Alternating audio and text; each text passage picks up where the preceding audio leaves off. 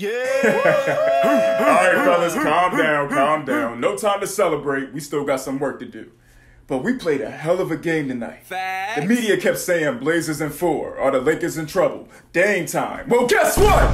It was time for us to make a motherfucking statement, and we did that. Sir. Yeah. Talk to him, bro.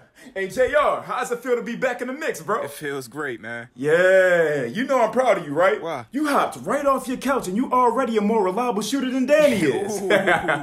Hey, D, you already know you different, boy. Appreciate it, You know, bro. I may be the face of the franchise due to legacy, but you really that man. That mid-range jumper? Woo, I remember when Danny used to be able to do that. Oh, man. Okay, can you guys stop picking on me, please? Boy, what? Pick on you? Yes. The way your ass been shooting, I wouldn't even pick on you to keep score. God damn. How's your last name Green, but all your jump shots are missed time?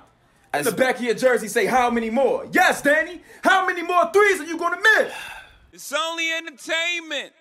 What's going on, YouTube? Hopefully you guys enjoyed that video. The party doesn't have to end. You can click this video right here and continue watching some of the great NBA content that I have on this channel. Also, make sure you press that subscribe button so you can continue to be updated of when I upload and all that other good stuff. Remember, it's only entertainment! Say it's amazing. Drizzy would say that we made it. Now we just trying to take home some awards like we were attending a banquet.